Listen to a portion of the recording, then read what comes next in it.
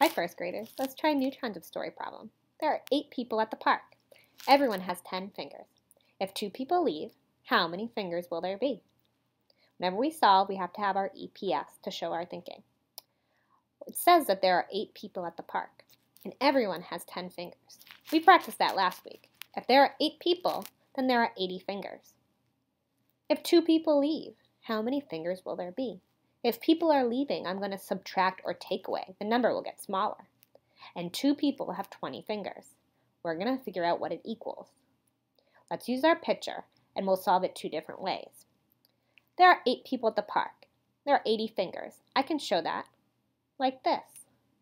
10, 20, 30, 40, 50, 60, 70, 80. I just made 8 people with 10 fingers each. Now if 2 people leave, I'm going to subtract 2. I can take away 2 of these people. 1, 2. Now we can count by tens to figure out how many fingers there are. 10, 20, 30, 40, 50, 60. Let's solve it a different way to check our thinking. I can also put the number in my head.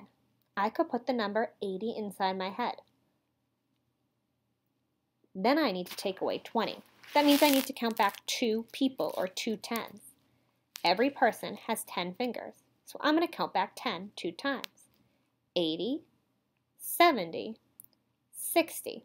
I took away 2 tens. We got the same answer, so our work must be right. There will be 60 fingers. Nice job. Now you try.